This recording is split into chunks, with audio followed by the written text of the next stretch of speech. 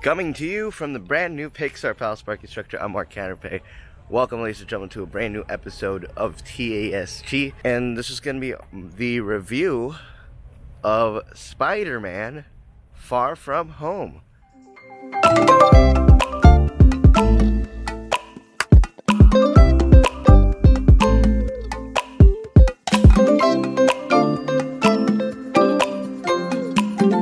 You can barely see who it is, but the fedora down there, that's Alex the Historian. Sup, buddy? Spider-Man Far From Home. Now, yesterday was the first day it came out, and I didn't notice it. So much to the point that I thought it was already out for already a week, because that's what it felt like. But it came out yesterday because of the 4th of July holiday. And I'm going to try to make this as spoiler-free as possible, but how can I? It's such a fun movie. Almost immediately, the effects of the snap already take place. But they don't call it the snap, surprisingly. They call it the blip. The blip. But the way that they portrayed it in the movie was top-notch. It's pretty funny. The scenes where the high school TV thing takes place is absolutely cringeworthy, which makes it very funny. And again, right off the bat, that Marvel logo set to the tune of "I Will Always Love You." Nice touch, as this is the first Marvel film after the events of Endgame, and the way that they portrayed it is just hilarious. Oh man, this is so hard. How can I do this without saying without spoiling? It's hard. It's tough.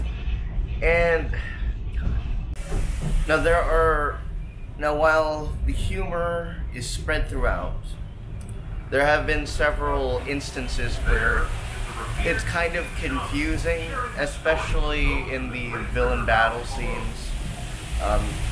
It kind of gets a little bit confusing the way that at least they portray it. Regardless, this is probably one of the smartest villains that we've ever seen in a Marvel movie. The end credits scene was pretty damn good, featuring a cameo from J. Jonah Jameson, from the news guy from the original Tobey Maguire trilogy. But there's an interesting tone here where it says it's essentially, there's a theme of fake news. It's very interesting. You don't believe what you see or hear or something like that, and twisting the words of oneself. And if you look at, especially at the very end, like that, the mid-credit scene, that one our next stop will be is at Mile train station. Once we have a green light, wow. we'll be on our way And for a safe journey to the future. I wish I could say more about it, but I don't want to. You're just gonna have to watch it for yourself. But please have smaller passengers sitting towards the inside of the row, away from the doorway. Thanks. it's interesting. It's I can't stop thinking about it because it's like, oh.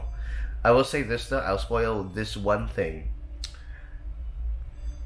MJ knows he's Spider-Man. And it's revealed closer to the end of the movie, but, you know, MJ knows. And I believe she knew for a while. Especially back in the events of Homecoming. At least that's what she says.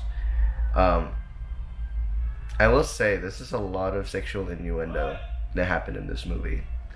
And I was like, okay, this is going to be one of these movies now.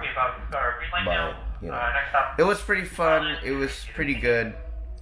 It kind of got a little bit iffy with the confusing scenes, but overall, 10 out of 10 would go Far From Home again.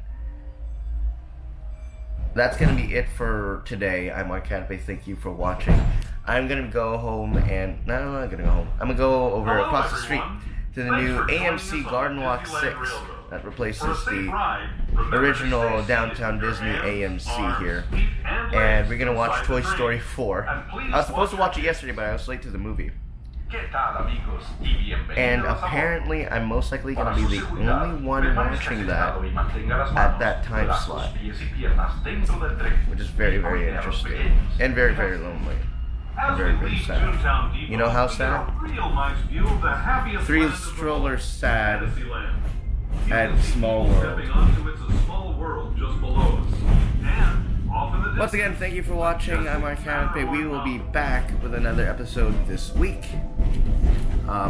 With that being said, have a happy and safe 4th of July holiday and enjoy the rest of this weekend. So long.